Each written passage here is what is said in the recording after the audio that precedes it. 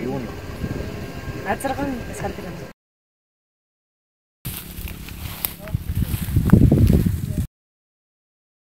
Well, they might be gathering wheat for prosperity, but right beside the wheat field there's this wild weed growing, cash crop in most other countries but completely ignored here in Mongolia. Well, we've gone through so many ups and downs over the last week, but we have found that digging potatoes is more enjoyable than wondering if we're seeing the last few of poor old Luckyfish's days. We'll see. We'll know in probably 24 hours from now.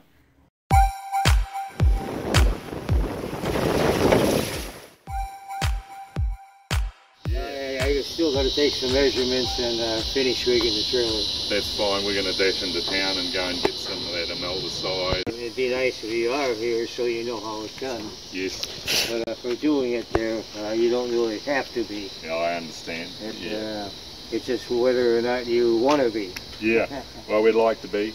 That's Wayne. 40 years ago he built this place. It's about as far from both coasts of Florida as you can get.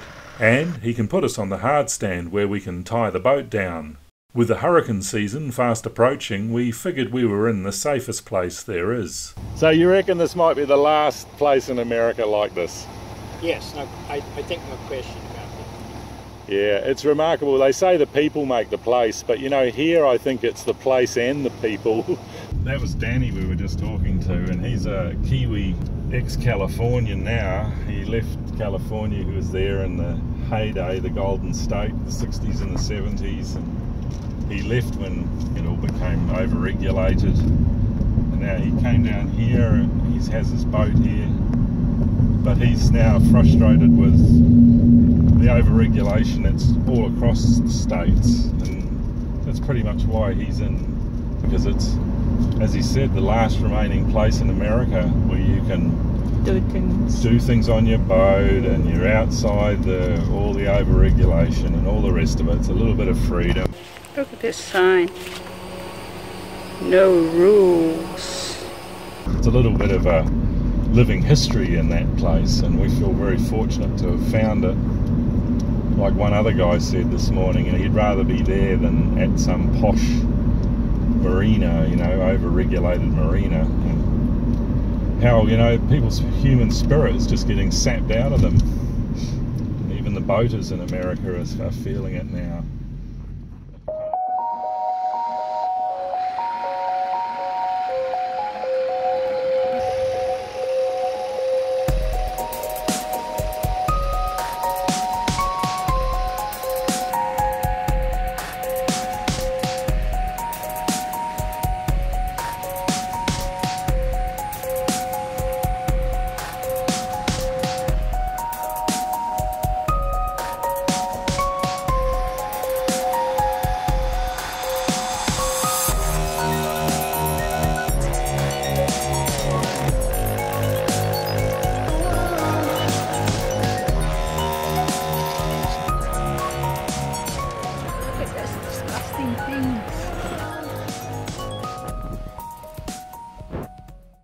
So our routine when we put the boat to bed for off-season, or if we have to go away for work, putting the boat up on the hardstand, it's nice to store it out of the water, being a wooden hull. She's sealed in epoxy, but I just get a bit more peace of mind if it's up on the dry rather than just sitting in the water not being used. We spent the better part of a day wiping down all the painted surfaces inside the boat with chlorine bleach. That's proved to be really good as a mildew retardant. It kills any bugs or any foodstuffs the bugs might like to eat on those surfaces. Certainly the times we've come back to the boat in South Africa and Grenada, it's been just like new. We've finished bleaching the interior of the boat, and now we're in the hotel room taking advantage of the air conditioning to dry out all of our cloth, wet weather gear, sail covers, sails. What do you got down there? Lots of stuff. Lots of stuff. Staysail, jib, it's all there. That'll go back into the boat tomorrow, along with some calcium chloride crystals, which will help to retard any humidity inside the cabins, absorb any moisture in there, as well as mildew-side powder, which we will put into each of the cabins as well. I also removed the propellers from all 3 outboards. Flush the cooling systems with a salt remover and run the carbies dry to prevent the fuel system and jets from gumming up.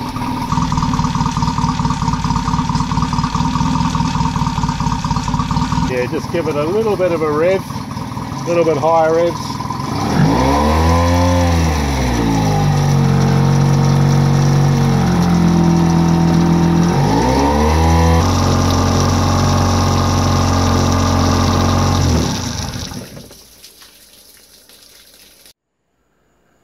So as I was just putting in some sealant, a sealing strip in the grooves on the hatches. We haven't had any trouble with the hatches leaking on passage. We get a bit of water over the foredeck, not a lot over the afterdeck. We haven't had any issues with water coming in the cabins, which is fantastic. But Dan, the builder of the boat, he did make these hatches with a groove, so that sealing strip shaped like this. I could clean it this next time, later, I guess.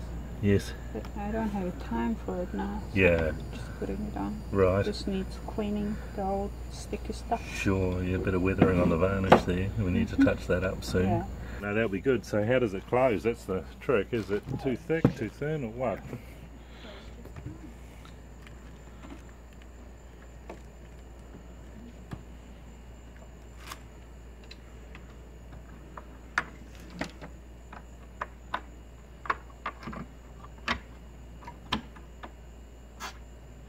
Nice. Compress down, yeah.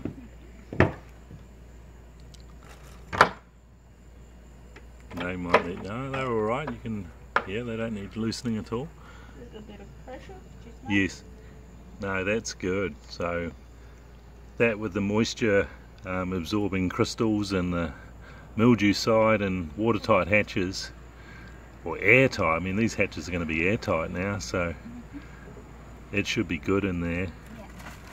Yeah. All right. Next 3 more to go.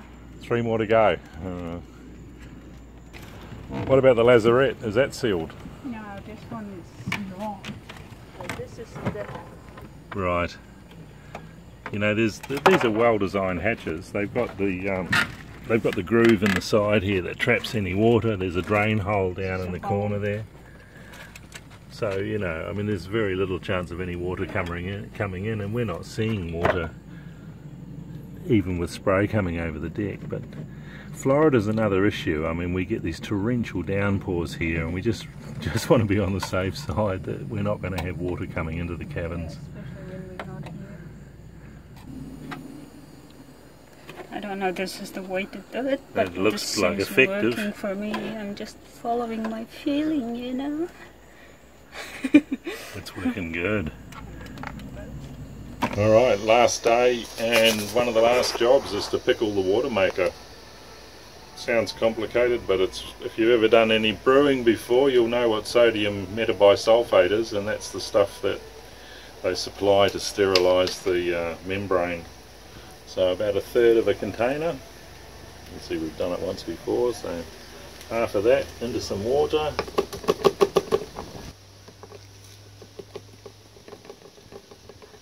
One for luck.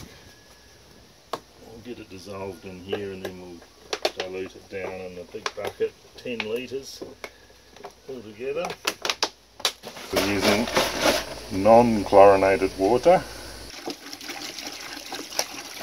If we'd been smart, we would have got some of our water from the water maker and put it in a 10-litre jerry can and use that to do the flush, because that's non-chlorinated water. Once we've done this pickling, it's supposed to be good for 10 months.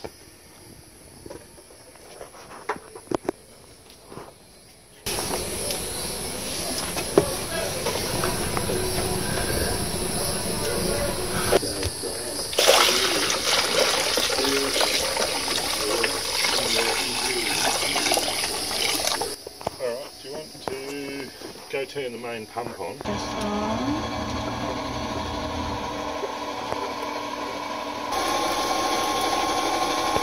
Boat's all packed away. Yeah, things can, a little bit of air can get through everything. All the lockers are open, everything's opened up. All bleached. Everything bleached. So we'll see if it survives a Floridian summer. Really done after a couple of days of hard work. Getting ready. Ready? Ready for what?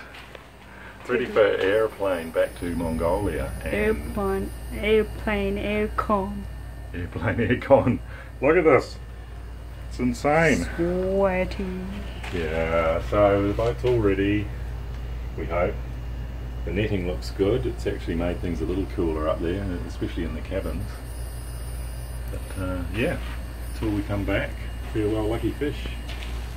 Usually we excite leaving Mongolia and coming to some other countries. It's true. This time we're more excited to go.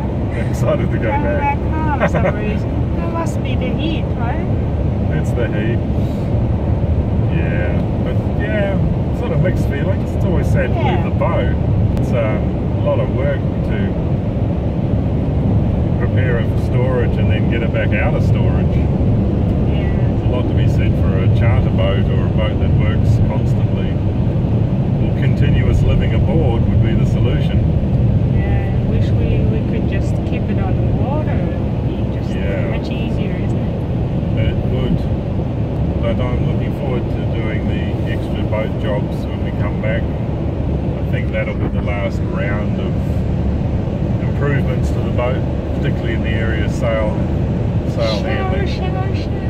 The boat's 95% wonderful, but that last 5% is going to make it a real dream to sail. So first day back in Mongolia. Back to the paperwork. How great is that? Straight back to paperwork, straight back into the notaries, getting things signed. We're in the world's tiniest taxi. It's well designed though. Pretty spacious. It's pretty spacious for a car. It's about 6 feet long. We plan to be in Mongolia for 4 months. If you hold. So please ask your questions. Oh, we've got one here. Zaya. How many sisters have you got? 3. And are they all married? Plenty of time to edit videos. I was hungry, goodbye. No, okay, Luckyfish at least one of the Warren. Oh goodness, Mike Dylan wants something. Do a live video with Zaya version 2 and Sister Eggy. Right, we can just do some quick introductions. Wait, no one's watching. The girls made a dubious meal. Dumpling milk tea soup. With a fork, really. While the boys drank vodka laced with gold. You know a lot about this. How much gold have you drunk? We locked ourselves out of the apartment.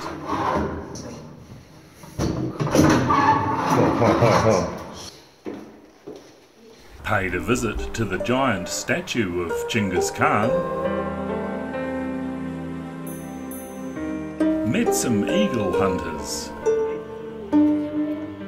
It's interesting, he just puts the eagles into the boot of the Prius.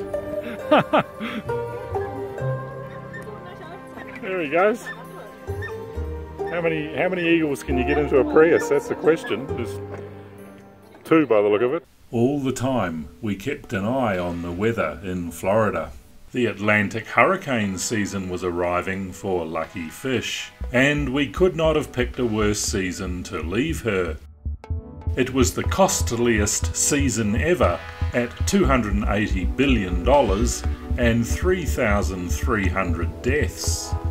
First Harvey, then Irma, Maria and Nate. But it was Irma that played cat and mouse with us. For 10 days we watched helplessly as it went west and then east, then west again, finally settling on a direct path for Luckyfish. We felt defeated. The consequences seemed inevitable. After finding the perfect hole, far from the coast on a hardstand with the boat stripped bare, tied to a 5,000-pound steel trailer on one side and a 50-foot semi-trailer on the other, it looked like we were still going to lose the boat. To Curtis and Danny, who did all they could to save her, we say thank you. There was nothing more that could be done. We went to Zaya's home, far in the north, to help with preparation for the winter and forget about what seemed the inevitable.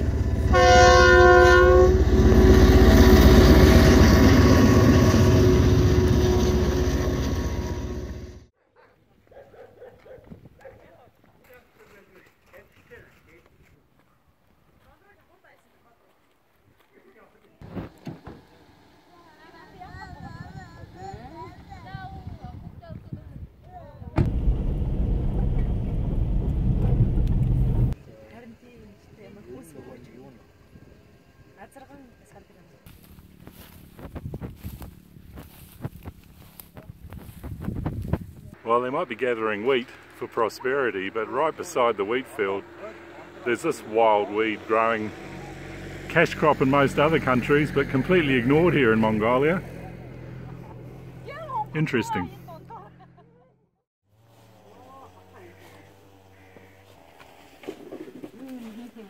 Look, I would feel. Yeah. Come here and pick up your potatoes. Digging potatoes is more enjoyable than watching the weather maps at the moment. What's happening at the weathercast? Well, we've gone through so many ups and downs over the last week, watching the weather go in our favour, go against us, go in our favour. At the moment it looks like it's very much against the chances of poor old Luckyfish. They're forecasting something like sustained 70 knot winds. The centre of the hurricane just passing to the west near Lehigh Acres or Fort Myers area, but the system's so big there's no escape. So next week we don't know what our prospects are with the boat. The emotions go from thinking about it in small pieces beyond repair to having it break its tethers and go floating away on a storm surge from Lake Okeechobee. I mean, we really don't know what to think. It's tied down, stripped, but it might take something the size of Category 4 Hurricane Irma to end poor old Luckyfish's days. We'll see, we'll know in probably 24 hours from now. We'll see. Wish you luck. Pretty grim. Wish us luck. Back to the potatoes. Every week we publish extended versions of these videos with bonus and extended scenes. For as little as $5 per month you can gain access to all previous and future videos via our Patreon channel. And this is our way of saying thank you to you for helping us get there.